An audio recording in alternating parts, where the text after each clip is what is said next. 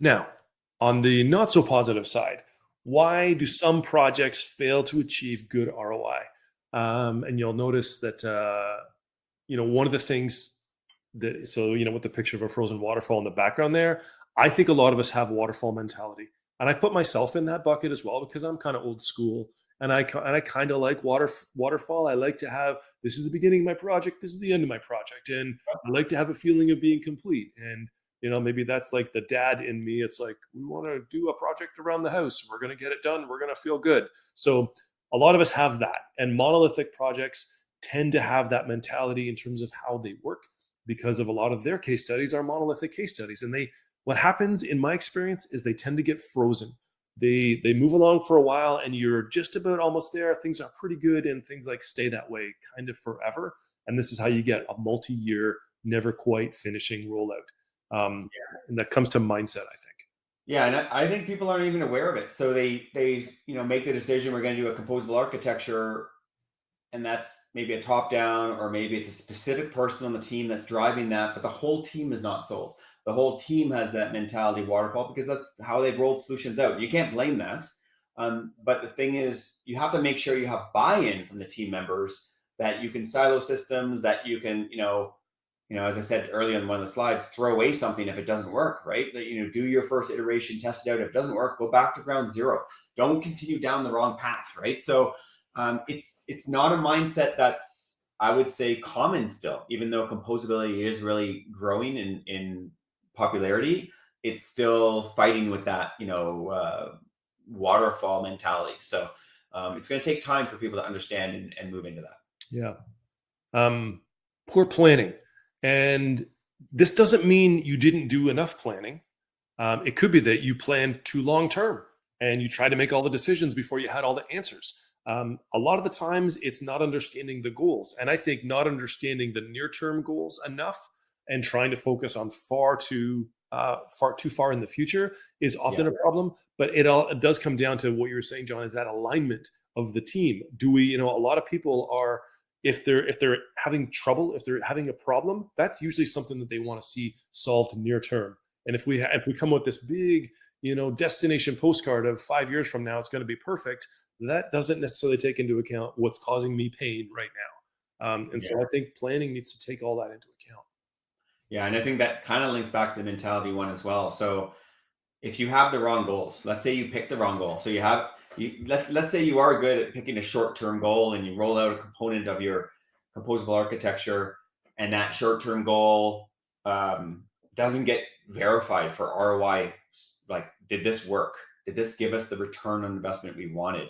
Are we stopping and checking that as we kind of go along, and pivoting, right? So this is the issue of, like, not just having possibly the wrong goal, but making sure you're pivoting if it is the wrong goal or wrong result. You might have the right goal, but as you go through each stage, you're not checking as you kind of go if you're on track. That really messes up the whole planning, because then your next iteration or your next kind of siloed project is building off something that's not successful. Yeah, right on. And so that verification, that comes to what I call testing. So if you test too late, or if you ignore the results of your tests, hey, this train's not coming off the tracks while I'm on board, we're going to keep on going in this direction, and no matter what. So that's why it's important to get that, early version 1 out the door. So we're not going to think waterfall. We're going to think bunch of iterations. What's the quickest sort of bite-sized version 1 minimum viable product that we can think of, because we can then test it and verify it. And we don't want to test it too late, which is why I think a smaller initial project is something we can all hold in our heads. We understand what the goals are, and then we can verify that. We know that it does all those things that we need it to do, but it's not so much of an investment that if we don't like it, or if we want to go a slightly different direction or change something, that we didn't blow our whole budget. Yeah, one big thing I see as a big problem here too is people will break their project into small iterations, but there's no gap between the iterations. So you have no time to actually do real life ROI testing. Like, what is the result of this? You jump into the next iteration, and by that time you've kind of forgotten about the first iteration, right? You're so consumed, you're moving on to something next. And the problem here is that you your team needs to move on, and people are so time crunched and people want results right away. So they want you to jump back on and work in the next iteration.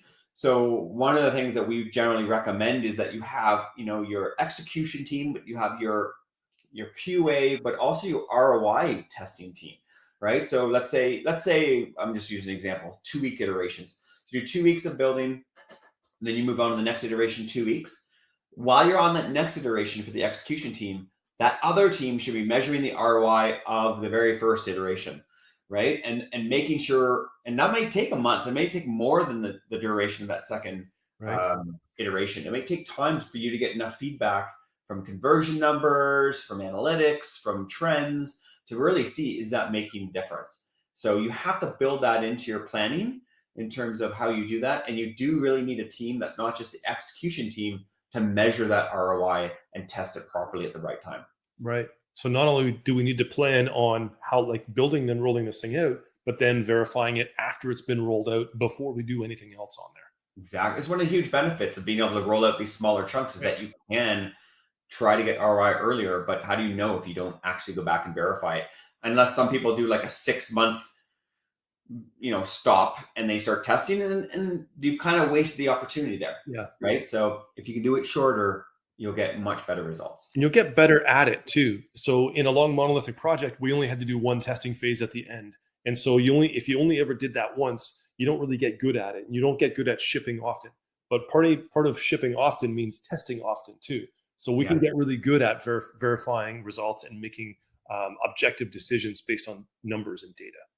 And just to clarify, when we say testing, that's not necessarily bug testing in your software. This is testing the ROI, testing the results. Does this do what we want it to do? Is it helping us? Is it going to be a nice puzzle piece in our whole, portrait picture that we're going to make at the end of this journey that we're getting to? Yeah, nice. And the last note here should be obvious, but it's not. It's like, projects fail because their timeline was too long. And so a lot of times people will say, well, the project failed because we didn't have enough time. I would argue that's often because you set the timeline long enough that you really couldn't see the end. So it just seemed like it might be good enough. Yeah, you know what? It's a year. And because it's really hard to kind of mindset, in my head, how long is a year? So try thinking in maybe weeks instead of months, or months instead of years. I don't know what how your organization tends to work, but shorten that time frames for versions and sort of, so you can kind of stair step, or build the puzzle, as you were saying, John, so that you can kind of keep it in your head more easily about what's going to be done and what's going to be delivered and what's going to be tested. That way it's not so far out that you don't really understand what success means and the milestones get too complicated. It's just too darn hard with long timelines. Yeah, I'll even look at this statement and say, scratch out timelines. Like, what we need to change our mentality to is iterations. And those iterations should never stop as a business. So I'm sure everyone here has heard the angle that every business is now a technology business, right? We're all looking at ways to use technology, to roll it out, to use these different platforms. I think the MarTech stack, or the average number of platforms that are now in like a MarTech stack, is just growing every year.